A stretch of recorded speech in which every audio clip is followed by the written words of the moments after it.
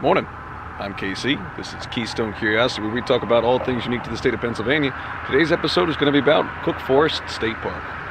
Welcome to Keystone Curiosity, where we explore the life, land, and culture of my beloved home state. Pennsylvania has something to offer everyone, and is living proof that the world is a beautiful place. You just need to take the time to find it. Located just south of Allegheny National Forest along the Clarion River resides a rare glimpse of a world long past. Initially being inhabited by the Seneca Nation of the Iroquois Confederacy, Cook Forest State Park is one of the few remaining preserves of old-growth forest on the east side of the Mississippi River. The area would be initially settled by Europeans in 1826 by a man named John Cook, who had come to the area to assess the possibility of building a canal along the Clarion River. He would purchase 765 acres and build a cabin and a sawmill at the mouth of Tom's Run, near where the park office stands to this day.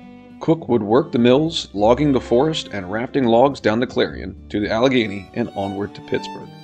He would teach the trade to one of his sons, Andrew, who would later inherit the land upon his father's death in 1858.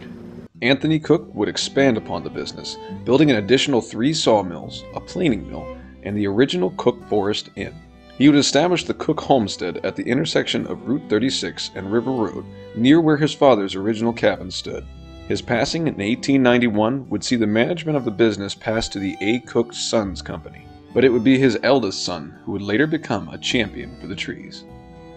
Anthony Wayne had found the peace of the forest to be an experience unequaled, a mentality that he was not alone in. In August of 1910, a man by the name of Israel McCright and a few others had been invited to the Cook Homestead for a house party. McCright was a prominent citizen of Du Bois in nearby Clearfield County.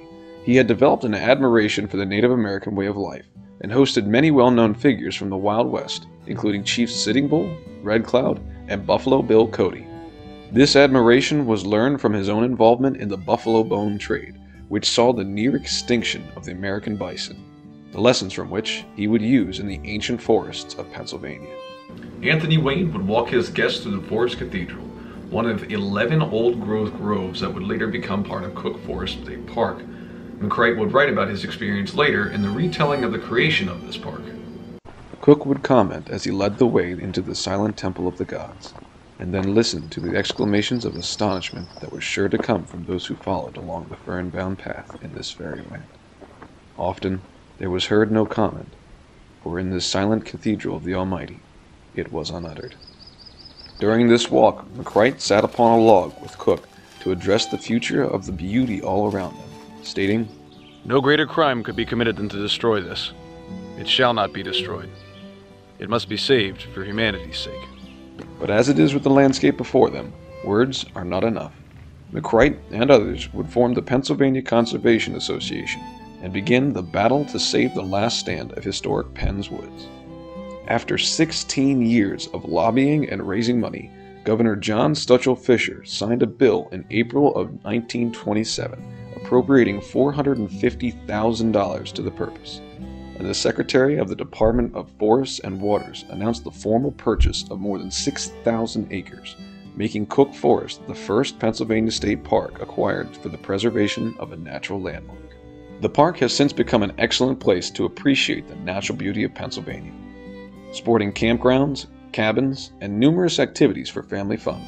The park and the forest itself would only gain in fame in 1968 when the old growth of the Forest Cathedral was designated as a National Natural Landmark. But what exactly is an old growth forest? How does it differ from a regular forest like this one? As the name suggests, age plays a key role in the distinction. Old-growth forests are the original forest ecosystems of North America. It was these ecosystems that the Native Americans called home, and what the first European settlers would have found upon their arrival to the New World.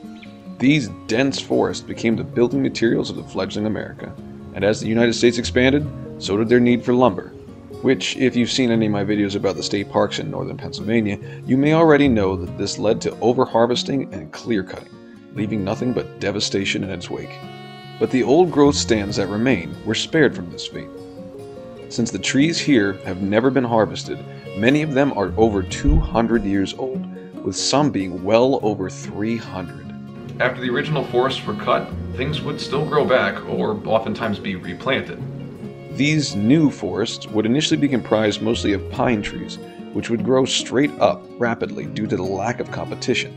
Now, this all sounds well and fine until you take into account that the lack of diversity makes the entire forest ecosystem susceptible to diseases and parasites that might otherwise only affect a small percentage. Additionally, the ease of growth makes the wood in these trees less dense and doesn't allow for as much time for the roots to grow out and entangle with the existing root systems. This in turn makes them less stable to high winds, and worse yet, less resistant to forest fires. While the advice of Smokey the Bear absolutely rings true, with over 85% of forest fires being caused by human sources, the extent of their spread and the destruction that it has caused is heavily influenced by the composition of the forest itself. With over 1/3 of North America covered in forest, the trees still dominate much of the land. But of those trees, only around 36% are of a mature age, meaning that the majority are these newer and more susceptible forests, which is at least a part of the reason why these wildfires have been so devastating over the past few years. This is a pattern that is unlikely to change, as the harvesting of the older forests is more profitable than second growth tree farms. But places like Cook Forest provide some hope for the future. Resting at just over an hour and a half from either State College or Pittsburgh, Cook Forest State Park is one of the less than 4% of old-growth forests remaining in North America. Perhaps by gaining an appreciation for these forests in their strong and natural state, we can keep from repeating the mistakes of the past, an appreciation that is best learned firsthand through the awe of a personal experience. That's going to wrap it up for today's episode. Thank you guys so much for watching. As per the usual, if you have any suggestions on where you'd like to see me go next, leave them in the comments below. In the meantime, hit that like and subscribe so that you can receive notifications about anywhere else near Cook Forest State Park or all across the state of Pennsylvania itself.